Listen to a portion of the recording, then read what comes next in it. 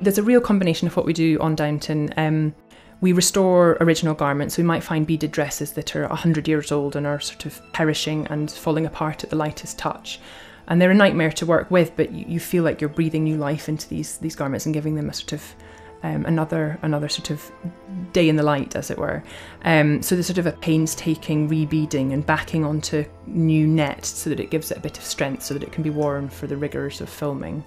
And then we also make things from scratch but incorporate in original trims. So I might sort of scour flea markets in Paris or sort of vintage fairs in London and find bits of embroidery or beading or original lace that will then get sort of built into a new garment. And then we do also make things entirely from scratch, but with fabrics that we feel replicate 1920s fabrics. So a lot of Lady Mary's wardrobe is bespoke because I can't find in original garments what I have in my mind for her.